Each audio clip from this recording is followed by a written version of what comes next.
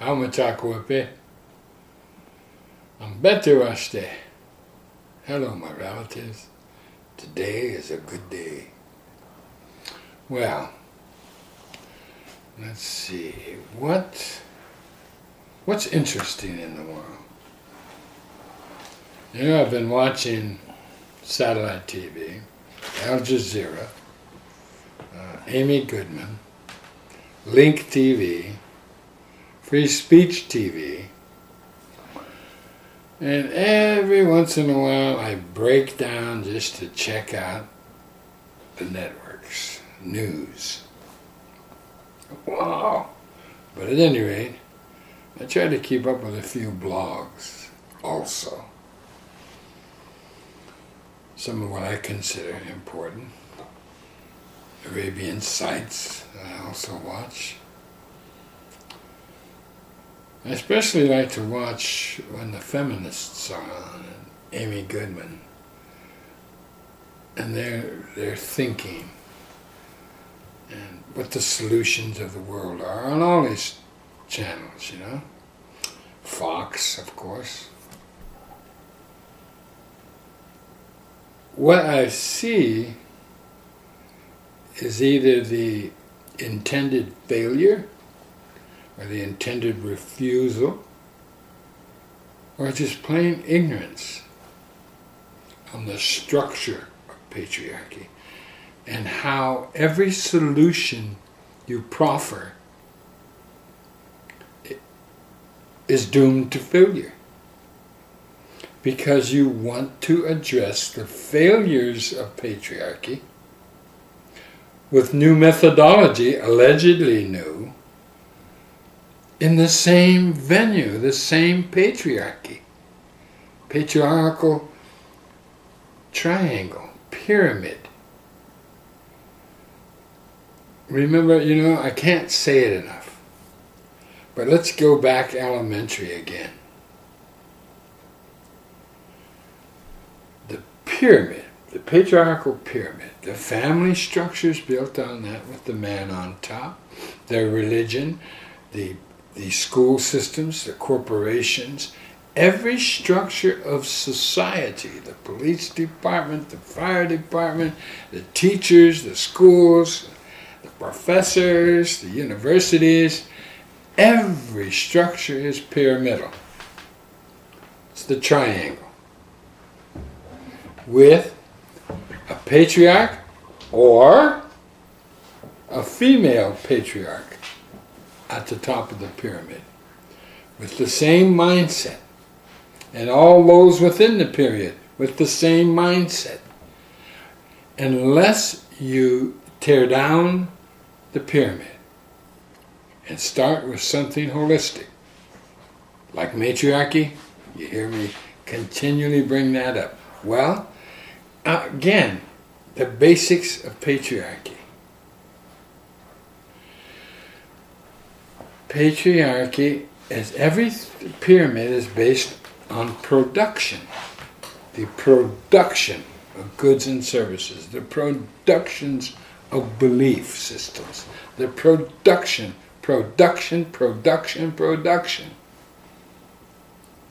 which requires, therefore, people production.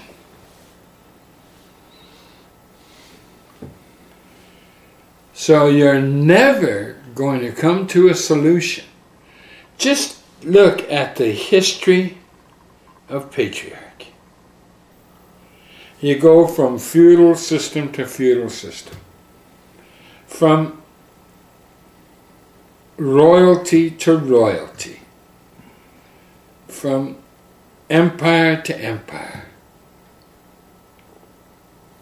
It never stops. And the same mistakes, once again. Einstein's theory of insanity rules. Yeah? You try the same thing over and over again, expecting different results. Voila, insanity.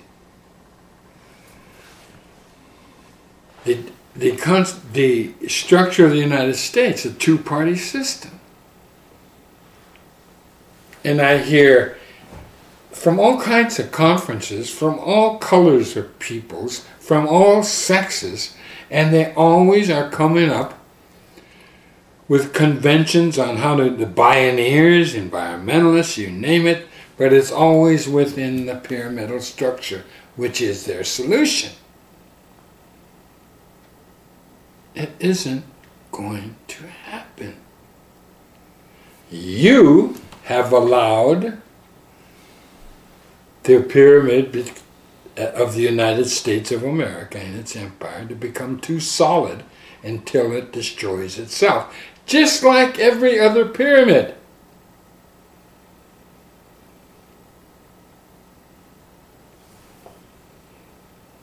Even the pyramids of the Yucatan or the Aztec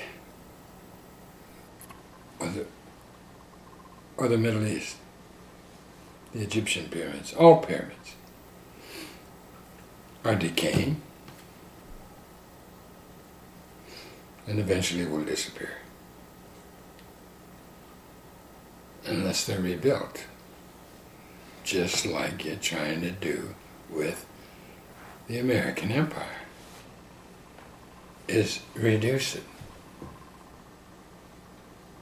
Power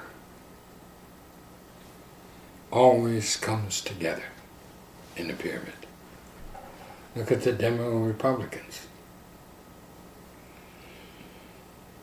So it's sad. I feel sadness because there isn't anyone mentioning Mother Earth except Evo Morales, who comes from a matriarchal system,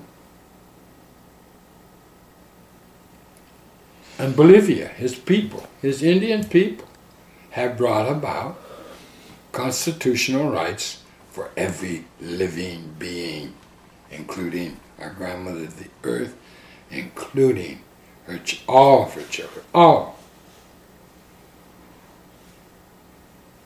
Wow, huh? Wow. That was just in the news recently. They tried to bring it to the world at the summit of Cochabamba last year.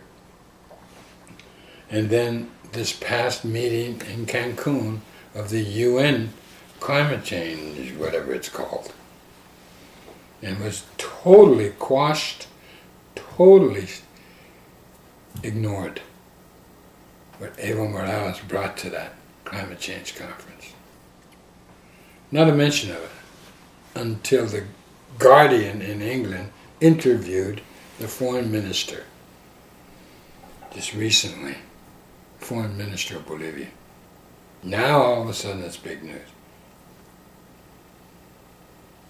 Imagine an ant having constitutional rights. I love it! I love it! Imagine a spider, a flower. Wow! Fish. Rocks. Rocks, man! With constitutional rights equal to yours and mine. What a way to live, huh? Wow. And to think we gave you the Constitution for humans. Thinking you had the ability of critical thought. Oh well. Now, I understand that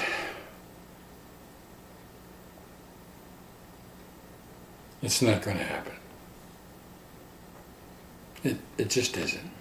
It is nowhere in the alternative media. It's just nowhere. Just regurgitating its age-old strategies that never work in the end game of empires. So, the only thing left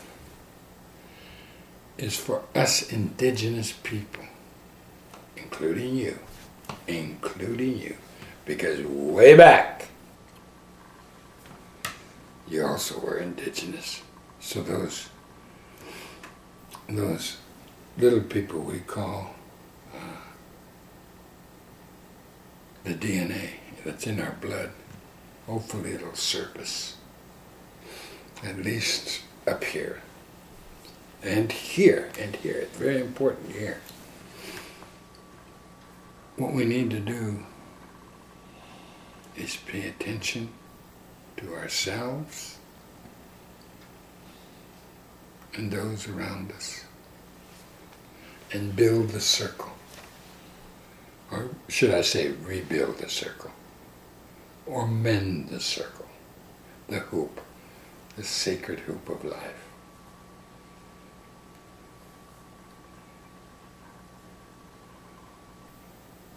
There's many ways to do it, but we all got to start with the individual and the recognition that we are cursed with the power of reason, and we have to recognize not only the chemical, but the emotional connection between heart and mind, mind and heart. Okay? If we can just do that individually, then we have a prayer, because no one is listening to our grandmother of the earth. She's speaking, every year she speaks louder and louder and louder, and no one's listening. It's, wow. There has to be drastic change, and one of them is the natural cycle. But if you don't know natural law, then you better find out. You better find out. I tried to explain some aspects of natural law, I hope and pray you do your research. At any rate, I'm also hoping the sound on this interview is, you can be heard clearly. But my sound man is not here today, so